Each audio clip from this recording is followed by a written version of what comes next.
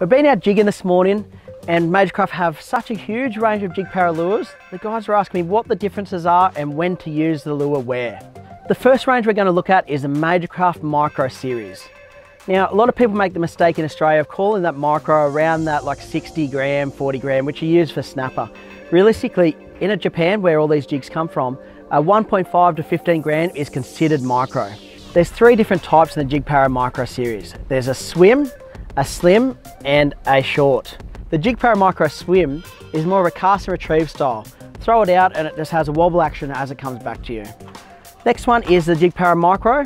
That's just a standard flutter down one, not too wide, just goes down normally. And then you have the Jigpara Slim. Longer profile, has a bit more of a wider action.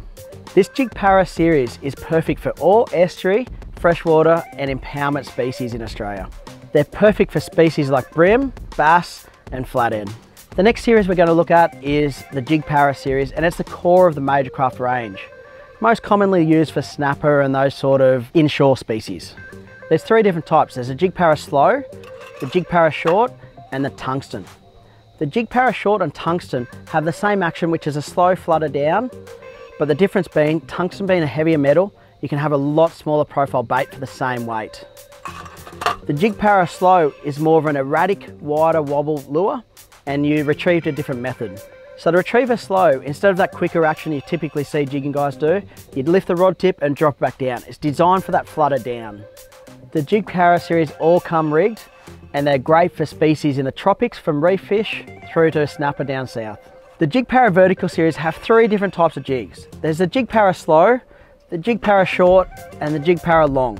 The Jigpara Vertical Slow has a big wide erratic action which makes it have a very slow fall rate. The Jigpara Vertical Short and the Jigpara Vertical Long, the differences between these two is the long has a bit more of a slide action before it settles and then flutters down, whereas the short will flutter and drop down quicker. When using the Jigpara Vertical series, you got to think about the target species and how reactive they are. Think about the long and the short for the kingfish, AJs and sandbows out there. And for those slower fish like the snapper, reds, pearl perch, that sort of stuff, think about that slower fall rate of the Jigpara Vertical Slow. The Vertical series comes unrigged, so you get to choose your own different assist hook to put on it depending on what you're targeting. When looking at jigs, one of the most common things you get asked is what weight to use where. A real basic way to look at that is typically you go 10 grams per 10 meters. So if you're in 50 meters water, start at 50 grams, and depending on current and winds and drift, you go heavier or lighter. All the Jigpara series comes with a 5-layer coating, which makes them strong and durable, perfect for all species around Australia. Go into store now and check out the large range of Majorcraft Jigpara jigs.